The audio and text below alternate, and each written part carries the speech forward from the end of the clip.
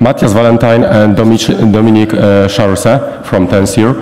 And given that BroCon is one of the main features of Bro 2.6, I'm all excited about seeing a real-world use case of BroCon. So I give you Dominik and Matthias. So I think I spoiled it already. So yeah, we don't know about this yet, but we're excited to be here. And last year, Dominik and I, we co-founded Tenzir primarily because of you, the Zeek community. We are really excited, and we realized that there's a pain point, though, that deserves closer attention, and that's making network forensics viable at scale. So think about writing Zeek scripts. It's pretty powerful to have all that access to the data, but in comparison, wrangling those massive amounts of logs, net flows, and pcaps is a hassle. And our goal is that integrating this historic data becomes seamless and efficient so that you have actionable insight at your fingertips. And on this mission, one building block is BroCon, which we're going to talk about here now. And Dominik and I were quite involved in the design and implementation of BroCon. And in this talk, we want to show you how it fits into the Zeek ecosystem.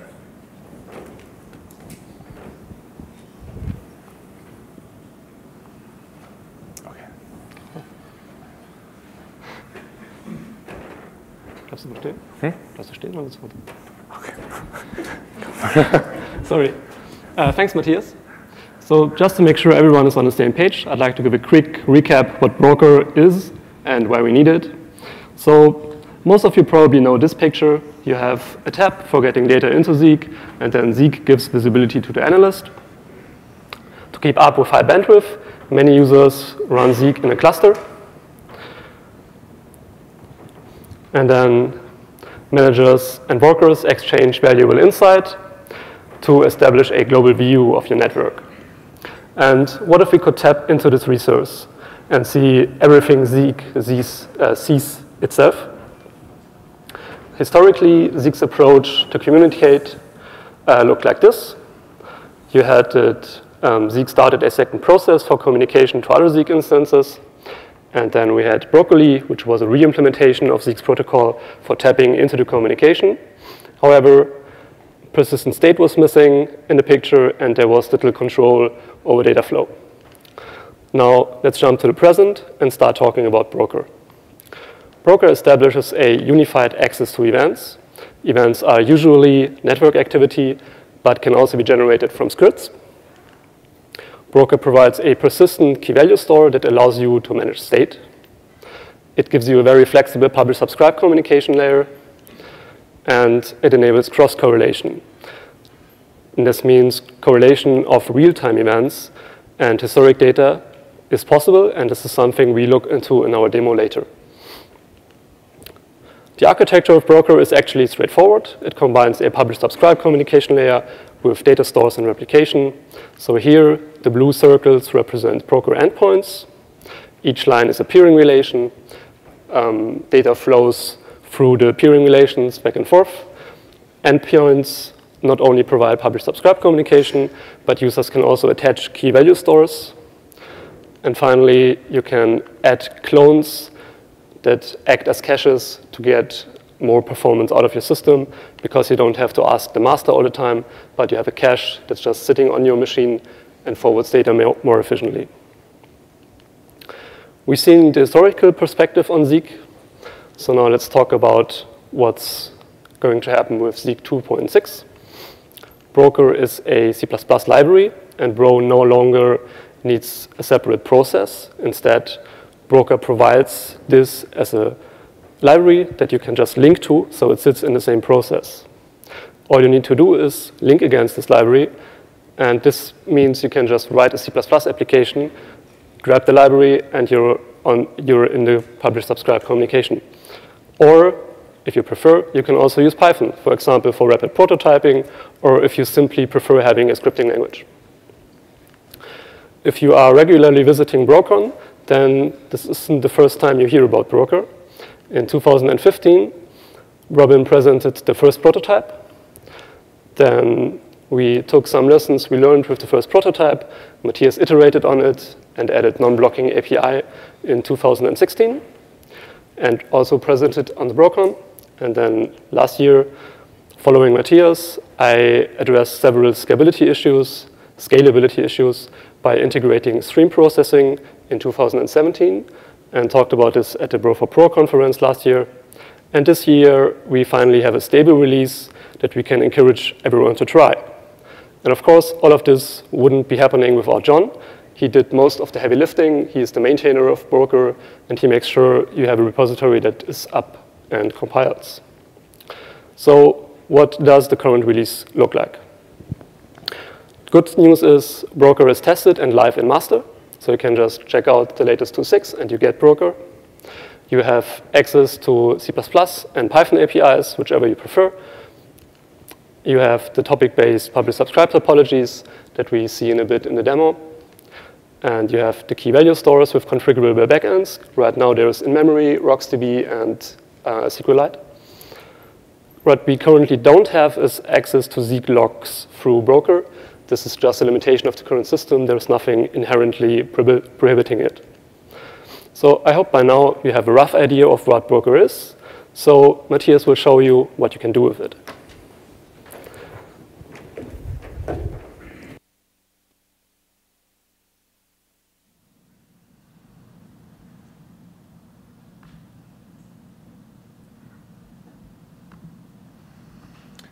Okay, let's get our hands dirty.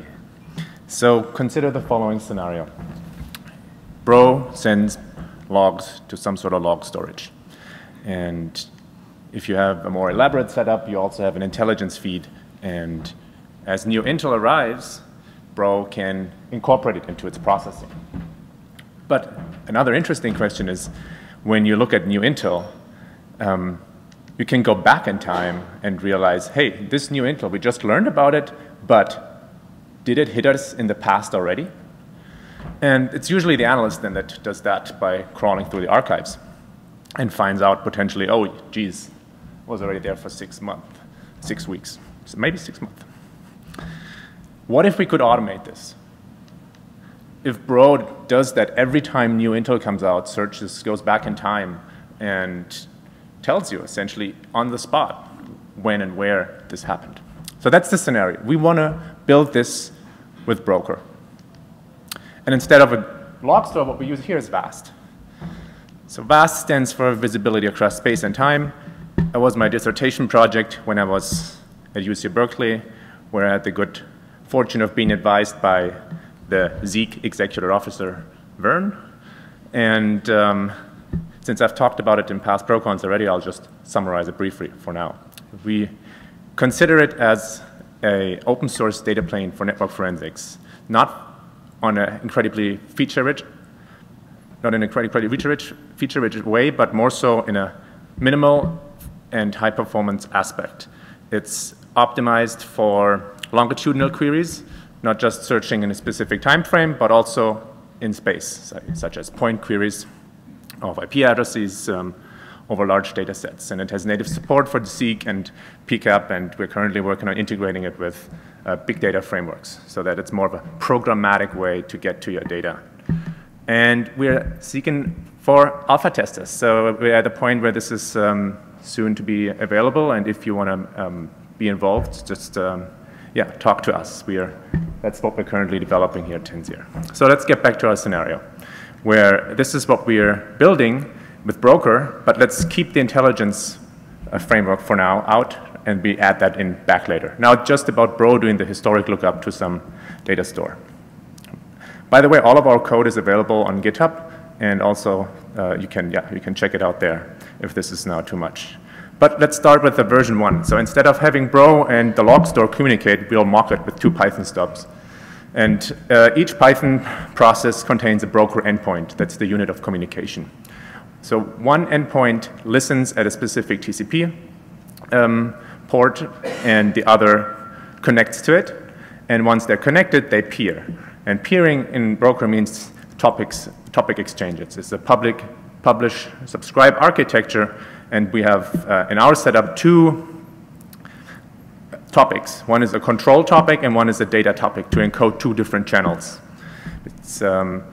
And as the peering takes place, the topics are exchanged so that when VAST publishes results, it will send them to Bro, and when Bro wants to send a query, it knows that it will send it to the VAST endpoint.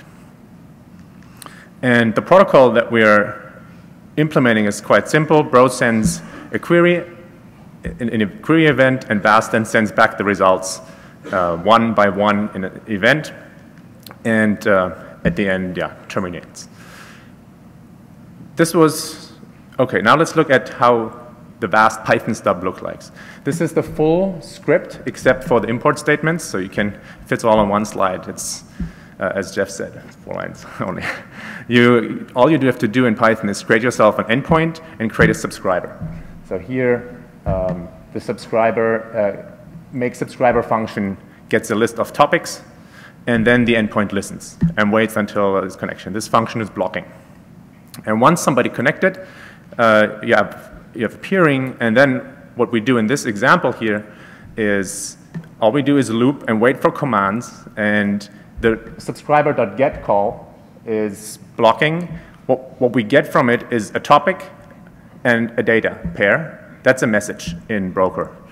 And because we want to make this work with Bro, we have this additional small Bro shim that we just use, that we interpret the data as a Bro event by calling broker.bro.event on it, on the data.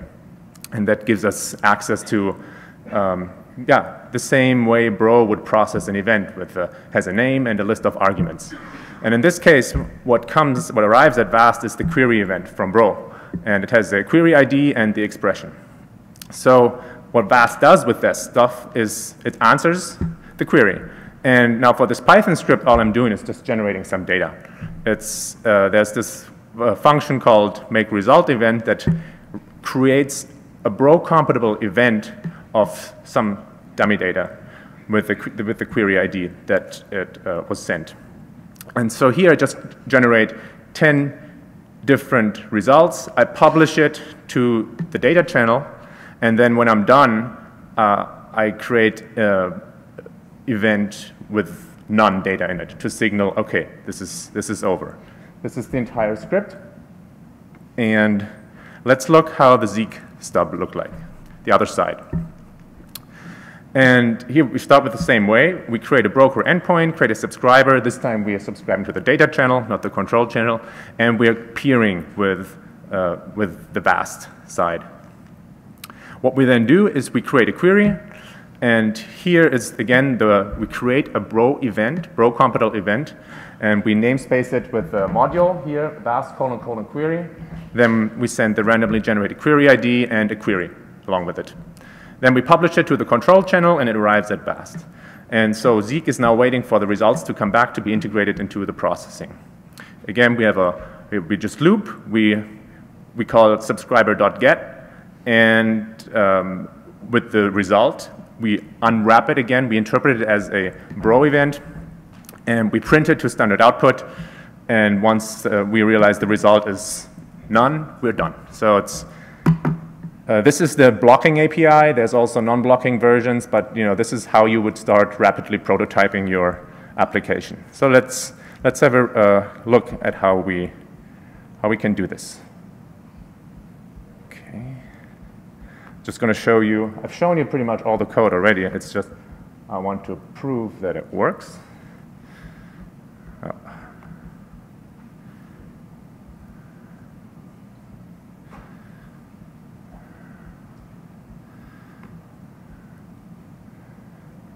Okay, actually, that was, let's see.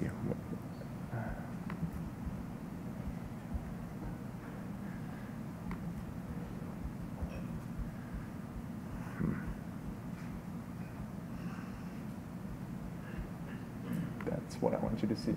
Now, can you see this or not? I don't think you can see anything, right?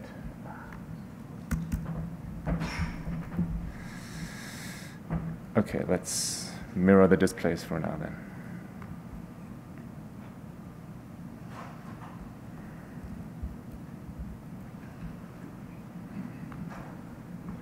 Okay, so on the bottom half of the script, I have VAST running, and in the top I have the stubs. So it's very simple. What we have this little Python script that has both implementations, and I'm certainly going to say, I'm going to call start the VAST stub. All it does is it waits for commands. So Bro will send the query, and VAST generates some dummy data, and back comes the result. So, okay, is that readable? Or? Yeah. It's not, I mean, it's not very exciting, but to just give you the idea that it works, this is the full script, very simple. Okay, let's get back to the demo, to the talk. Okay, now that we have the two Python stubs, what you would typically do is now implement the real thing. So we replace our one of the side of the stubs with actual Bro. And okay, everything stays the same. We write the script again in Seek. Damn it, I said Bro. Okay, so what we have here is in Bro init, we subscribe to the data channel, and then we establish a peering. And once the peering is established, Bro generates this event called peer added. And in this event, what we do is start with issuing the query. We query the log store, and we generate a new event, and the function broker : make event generates that event. It takes 3 arguments. The first argument is an actual Bro event, and all you have to do is declare it prior to its use so that the type system knows how to process it and does the type checking. And then you give it the parameters. Here's the query ID and the expression. Should have been a string literal. And you publish it over to the other side. And as we've seen, what the stub does then, it sends back the result data. And that's just another event. So that's the VAST event here. We get the query ID and the data. And data here is broker data. And as of Bro 2.6, you can do you can apply the switch statement not only to values, but also to types. So essentially, you can dispatch on the type of any data by calling case type. And what we do here is, if it's not a vector of data, we terminate the program. So that's a very simple way of just being done. But if it's a vector of any, we print out the result on standard out. That's what the prior stub did as well. So that's the entire script. Let's look at this again.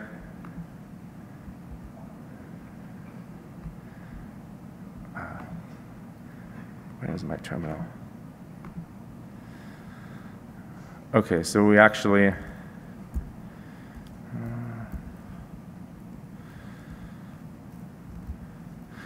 so we launched the Python stub again, VAST, and now what we do is run the Bro script. So same thing, VAST answered the query, but now we called it from Bro. Everything works as before. So we have now replaced one side of the communication with Bro. Okay, what's missing? Obviously, it's the other end. So let's replace that with VAST. And in this case, what we did, we wrote a C++ utility that's a small bridge that acts between the two systems and speaks broker on one side, and with VAST speaks CAF. And we're using CAF because the architecture of VAST, by the way, this is also in the repository, it's open source, you can have a look at it if you want to use it as a template, is such that CAF is the basis for broker and also for VAST. And Bro sits on top of broker, but VAST uses both broker and CAF. So let's have a look at how you would do that instead of what we do is, first of all, we start VAST. That's preloaded with a 500 megabyte trace for now, just to have some dummy data in there. Then we launch the Bro to VAST utility that connects first to VAST. And what we do then is we run the Bro script. And in this case, it's VAST.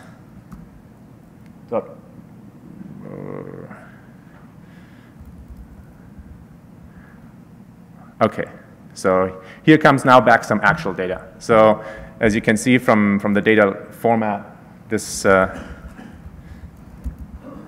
looks like a Bro DNS log that came back. So we're actually now querying logs from Bro.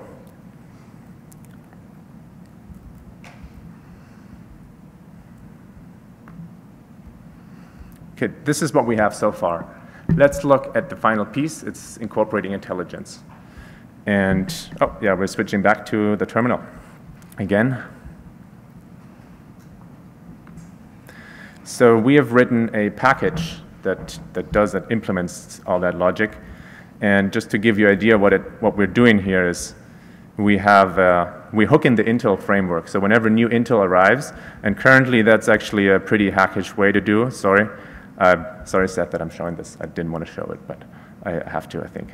And here we're actually going to the namespace of the Intel framework and hooking new item event.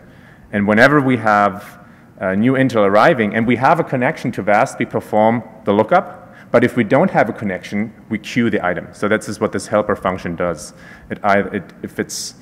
If we have it already, a connection, then we can do the lookup directly, and otherwise not. So this is the implementation of this queue or lookup. If we're connected to that VAST bridge, we perform the lookup, but otherwise we add the Intel item to the set. So when it comes available, it will process it automatically. And when the system starts up, it does that.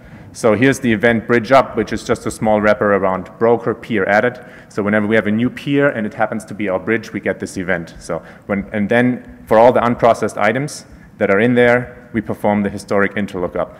And that's essentially just it's the same thing. And first of all, we create a specific expression, query expression for the Intel item that arrived. And currently, we're just looking at BroCon logs. This is going to get a bit more sophisticated in the future. But that's how it looks like. And yeah, so that once we have that expression, we perform the lookup. And the lookup function is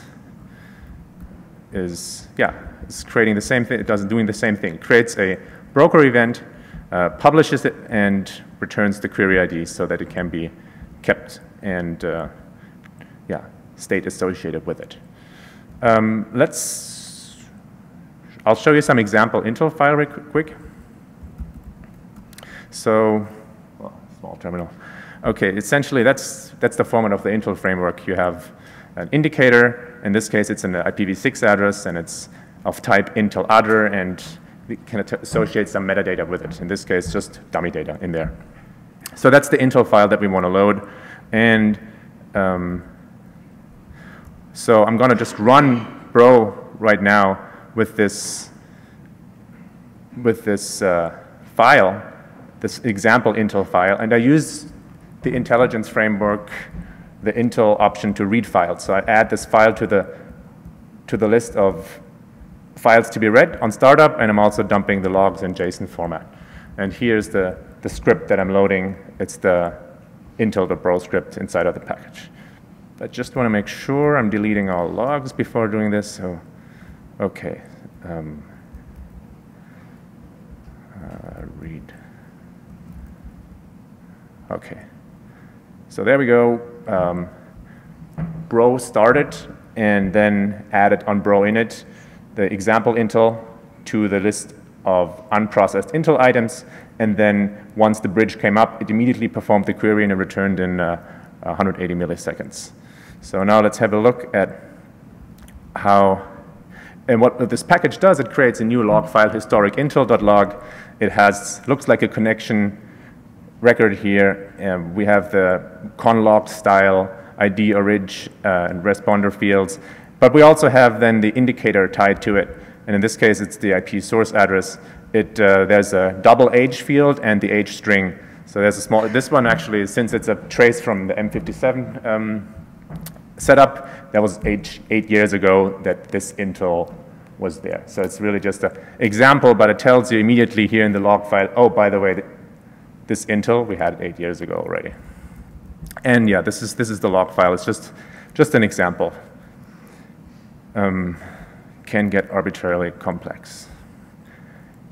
It's a Bro package. All you have to do is Bro package install BroVast. All right. Let's go back to mirroring.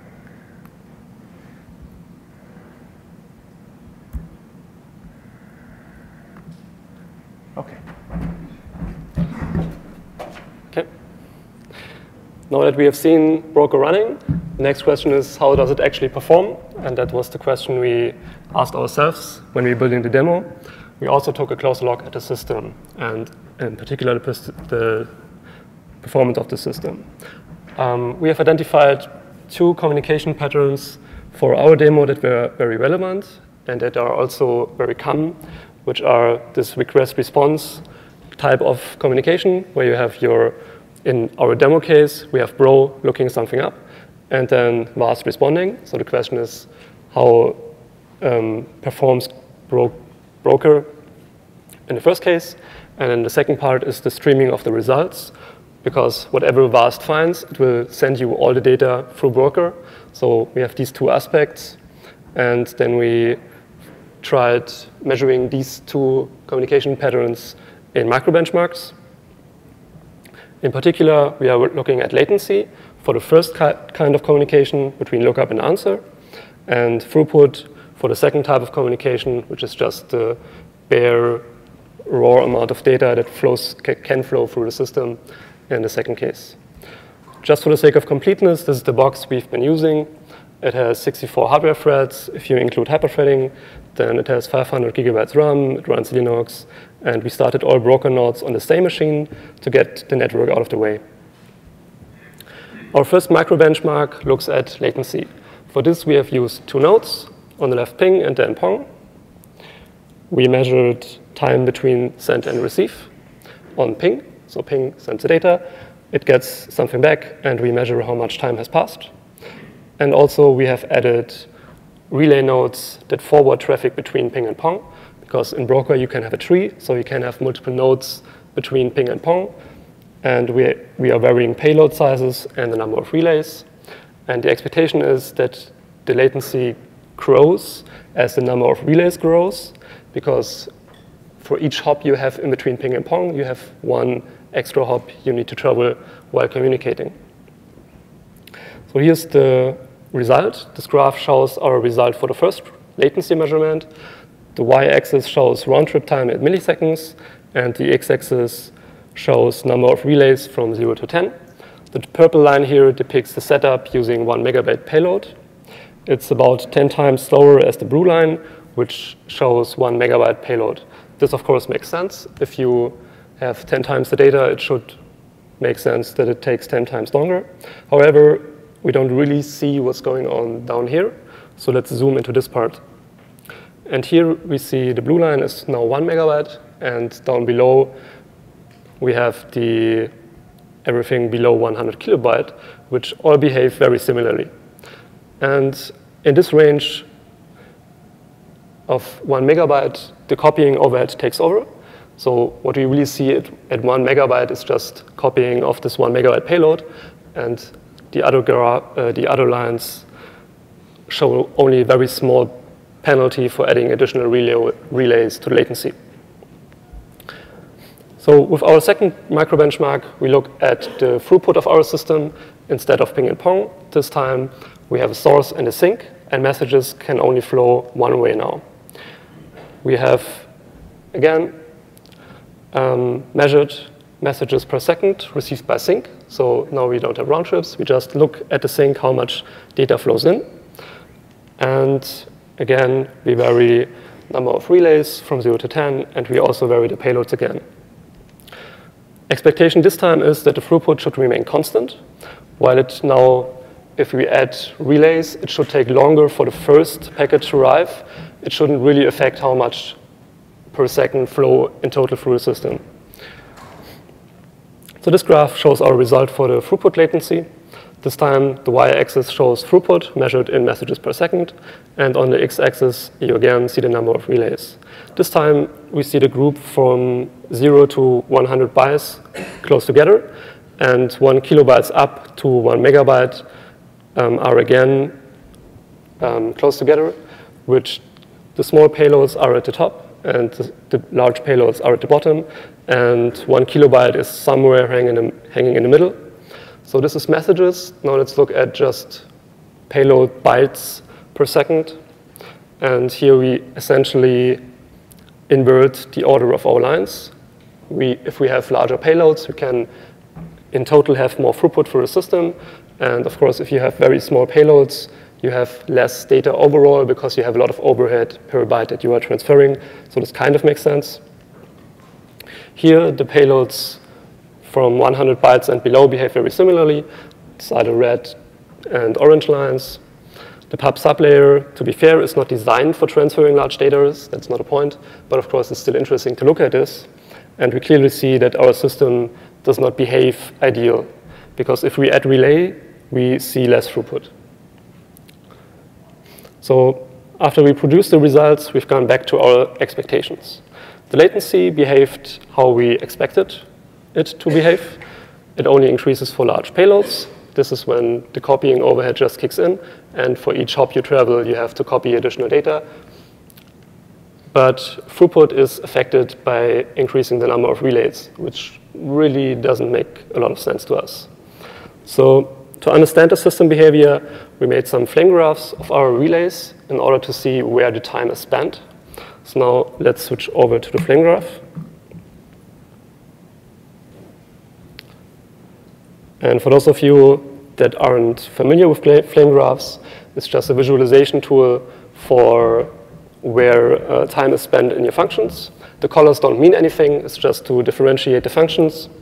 And you have your call stack. So this large tower is just a stack of functions where each on the below, where each function below calls the one up. And then you have this mountain. And on the x-axis, you have the time. So let's look at, for example, this down below here. This function here. This is called SHA-1 block whatever. It takes total of 18.5%. And this is, to us, not very interesting because it's just OpenSSL. If we look here, these functions are all OpenSSL related. And if we scroll the unarray, here we have some AES functions that's OpenSSL as well. So that's not really something that interests us because we are just using OpenSSL, but it's still interesting that OpenSSL uses so much time. So what's left here, what our application is actually doing, it's a CAF application, so you will see a lot of CAF function names, but I try to give you a broad picture of what's going on. So here are 3 mountains, if you will. I go from left to right, so we look at this large tree, mountain, whatever you want to call it, first. And if we look at what this is doing, then we see here some CAF I/O functions. So this is CAF networking components that are using the time. And here in particular, we have this CAF message that we can zoom in. If you click on it, it just blends everything out but the function you're looking at. So this is message safe. So we are looking at serialization. This is a message that goes out to another relay or to the sink, or Pong in this case. And if we look what's being serialized here, we can go up until we find this serialized thingy, which gets a broker data. So this is serialization of some broker data that travels through the system. And at the very top, we have just one function that's using all the time, and this is a copy. This is a standard library copy function call, which at the end of the day is responsible for most of this time. So zooming out again, we look at the second thing. Let me zoom in here. This is, again, CAF stuff. Let me click on this. Then we have the closer view at this. And this is the other side. So this is a message load call. So this is a deserialization. And if you remember, let me just, if you remember the sizes, this deserialization takes a lot of less time than a serialization, which doesn't make a lot of sense. And here, at the very top, we again have some memmove function, but this time it takes much, much, much less time. So the serialization, oops, the serialization seems to be one issue. And now let's go to this side of the flame graph. Here we can zoom in on, this is essentially just noise, even though this is, this function is called walk stealing DQ. This is just some scheduling artifact in CAF. That's not interesting. But if we zoom in this part, then we see this is something in broker that is using the time, and this is the broker endpoint. So it's in CUF terminology, the broker endpoint is just an actor in the system, and here we see this CUF stream manager push. This is just in CUF where the broker relay gets data and shoves it into the next stream. And this is not reasonable that this is taking so much time, because all the relay is doing is it gets something from the wire and gives it back to the wire again. So there shouldn't be much CPU spent anywhere other than serialization and deserialization. So that seems to be one problem as well. So that's the first quick look into the flame graph. So let's get back to the slides. Okay, the flame graph was the first step for us to investigate what's going on in broker. And after that, we took close looks at individual components and measured those pieces individually. I spare you the details on that. You have seen in the flame graphs what we have identified, and then we took what we learned with the flame graph analysis, and we found in the serialization part, we found just some inefficient code. Good news is we already have a patch for this, and after the patch, this just no longer shows up in the flame graph. And if you remember the last thing I showed you, this bottleneck in the endpoint, this potential bottleneck in the endpoint, the flame graph was from a relay with a small payload. So if we increase the payload, this bottleneck gets even worse. What we did here was we reproduced this behavior in a mock-up where we just stripped down what is going on in the endpoint, made a little application that did nothing else, and then we developed a strategy to fix this issue. In our mock-up, with the fix, we get a stable throughput rate, which is what we want and expect. The bad news here is this is not a trivial patch for broker, and it might affect the API. So just not something we can just push into master back right away. So what did we learn today? Hopefully we did learn something. And to conclude this, broker enables new use cases and integrations. We have looked in our demo at automating workflows. For example, you have Intel insights that trigger historic queries so that the analyst doesn't have to do all this all by himself or scripting by himself, but has this as part of his Zeek workflow automated. And we have very straightforward integration with tools like VAST with the new broker API, which very nicely also allows us rapid prototyping with the Python API. This is the stubs we have building, where you can just have a very quick setup for getting something to run, and then you can plug in the pieces that you develop one by one. Latency already looks good in broker, so if you set up the system, the initial time it takes to travel through the system is very reasonable, and the one thing that has room for improvement is currently throughput in broker. Okay, with that we conclude, and thank you for listening, and we are happy to answer questions.